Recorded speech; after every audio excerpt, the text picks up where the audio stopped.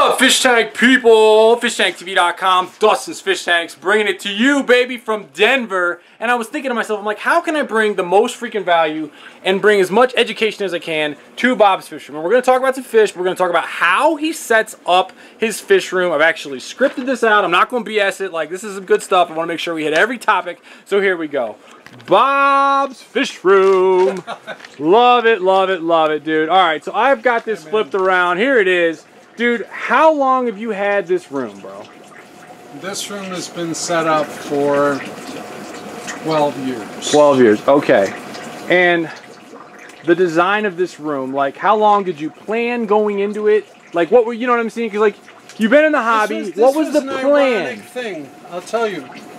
I was in the business. I got out of the business. I had no fish tanks for 5 years. No fool. I didn't know that. I knew you were in the business. I didn't know there was a sabbatical. Well, not a sabbatical. And then I took a bedroom upstairs and turned it into a fish room. And when my wife wanted to do stained glass, I turned that room into the stained glass studio. And I said, I'm going to take half the basement. Hey, and it worked. It works well. It gave me a chance to get back into fish again. There he is. Finally, I've been waiting on him. So, but like the planning. So you're moving down from here. What did the planning look like in your brain? Like, I'm going down here because you got to have it fundamentally. Certain things. We got the air pump, water heat. So what were the fundamental things for you from the start? Well, I had to decide how big it was going to be, and the way this basement is set up, half of it just seemed to work perfectly. So I took and made the plans to do that. I took the side that was less encumbered. I insulated the ceilings. I put 40 mil plastic around to keep the heat in there. And let's just go high level on that. You're heating the whole room, I'm heating not the individual tank. So he's got it all up here. While I'm looking around, central air. Is it an open loop? It's a closed loop. Excuse me, closed loop. So it's a full circle all the way around. Two old school fish tank ninjas have told me that. I don't know if Gary mentioned it or not, but also Mike Barber. So obviously that's the way it's done. It looks like it's working well. We've unplugged it. Hey, it's working. And it's been working a long time like this. And what's your take on just oxygen in an aquarium? I mean, like, just break it down, simple, like gas, air. What do you think about it? You know, it all depends on where the fish comes from. Okay. Because you've got fish that come from the streams. Right. You've got fast water, highly oxygenated. You've got fish that come from the backwaters, from the tide pools, you know, a little less. You've got fish that are in the little ponds that are slowly drying up. You've got next to no oxygen. Okay, okay. So try to recreate it, and what you can do is you can generally regulate the amount of air that's bubbling in a tank. Which we can all see here. I've got this exact same setup in my greenhouse. Love that. Gemco, baby. They crush it for that stuff. So, you heat the room. You've got your air all the way around. I want to show you something. Okay, bring it. Say, how do you heat the room? How do you heat the room? I heat the room. That heats the room. That's it. That's it. And folks, it is toasty in here. But you walk right out the door, and it ain't bad. And we've covered the air. We've covered the heat. Dude, when I came out here almost a year ago, I was blown away by your water setup and Greg Sage's and Tori Brown's. I want to talk about water.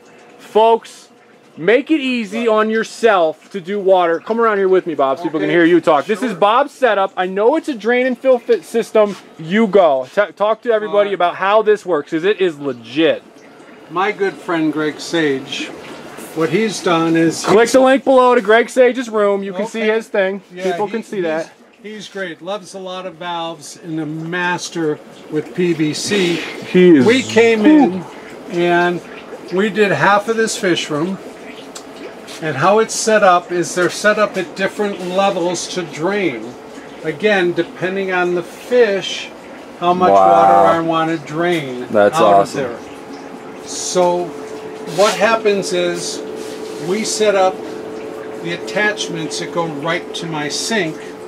And this way it can drain right out and I can fill it right in. Wow. And when it's not up, it goes away so that the floor is unencumbered. I really like it. It's easy. I can turn around, I can open the valves, and I know I'm not going to be able to drain it too low. That's awesome. Yeah, so it's a walk away kind of thing. You can get away from it. You can, it's easy on yourself. Now, how You can do about a lot of things? you can drain? Yeah, nice diameter, big flow. Did you glue these pipes? Just curious. Yeah. You glued them all. All right. And then, so you don't have any little overflows here. These are all just. This is the overflow. That's it. These are off when that's off. There's no like water. There's no continuous. He Right. busted him at lunch. Me, yeah. He busted him at lunch. Come around this way, Bob. Tell us more. So, all right. So, to that, we talked about at lunch. You're like, you know, I'm thinking about redoing it. So, before we go, well, yeah, I want to go what you love, but what do you not love about the room? Because this is part of it. Because you're talking about doing something different. Right. What are you going to change? What could people learn that you might suggest them to do differently? You're right. You know, when I was home a lot, Dustin, it worked for me. Home a lot, or evolve your tank style around your lifestyle. Well, my lifestyle, my lifestyle, as much as I love my fish. Kill that, I want to get these rainbows. I am not about to that's change. the rainbow light, never mind. I am not about to change my life just for my fish. Right. So what I want to do, what's been happening here, is that between trips, before trips, while I'm working, I have to come home and I have to jam through these tanks, and it's a lot of work. Yeah, and now, you're working what, 3 months a year? How many months? I'm working 3 months a year. Okay. And I'm traveling 2 months a year. So you're gone a lot. All right. Oh yeah, I didn't know it was that much. So with all of that, it's like I'm enjoying my tank 7 months a year, but 5 months, even though I'm not here, I'm working very hard. You're working on them. So what would you do differently, because you're doing a lot of work? If you were, hypothetically speaking, able to do another fish room somewhere around here, what would you do differently to make it easier? It would be all automated. Automated? Automated set up so that the tanks would change on a set basis. Different banks would change. Some would change every 3rd day, some would change once a week. Wow. Some would change once every 2 weeks. And the designated amount of water that would get changed in it. Okay, so you could automate all that. I can automate all of that. I'd like to take and improve the lighting through the whole place now, especially since I'm having my aquatic gardens. Yeah. In here, which and just I'm enjoying. Can you touch on that real quick, because you said like you used to just buy lights for the cichlids to light the, and it wasn't really that. So now it's a little different, because now you obviously have a thing for, you like some plants. You like, the man likes the plants. So well, that's it. It's put a whole new meaning to these tanks for me, because they always said if you have African cichlids, you can't have plants. Look at that. Well, they just didn't clarify that enough. Yeah. Well, and here's the thing. Look around. We're finding out what works and what doesn't. Well, and that's the thing. You're willing to try it. Some people are just like, "Well, that won't work." Try it. You've had some not success, like Listen, you know. I've had not success with plants. I've had not success with fish. It's how you learn. Okay, Bob, Exactly how you learn. So, from like now I want to go. I've got your setup. I want to talk about your maintenance routine. Ideally, in here. If everything's running full cylinders, you're not traveling, like how would you do maintenance in here? What's kind of a system you got? I know you like to blare some music, rock out, have fun. I've enjoyed. Yeah, there's always music going in my fish dude, room. it's got to. Fronto's amazing. Always music going on here. But what I do is, it's just, unfortunately, it's all in my head. Right. But I know these tanks. These tanks don't change for me. Like, we built the tank, it's the same water, it's the same everything, it's just more space for them to grow.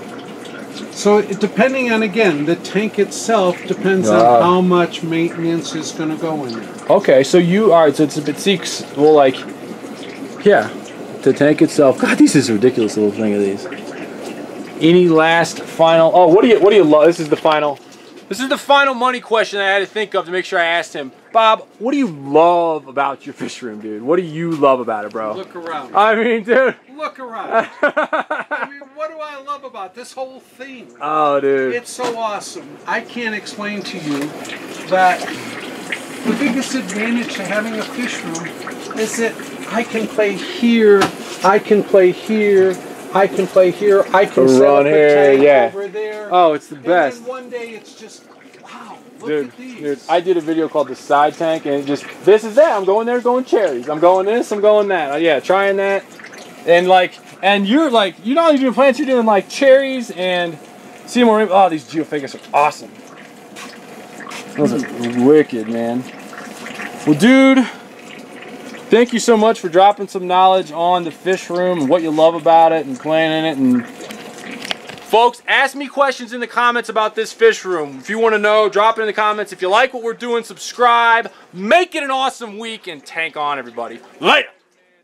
We walk in here, and I mean, what do you got? This is a 100-gallon Larry at eye level. Yes. The low boy, so it's a 6-footer. And man, you had me at hello when I walked in, and Ben was telling me that Uranite Styles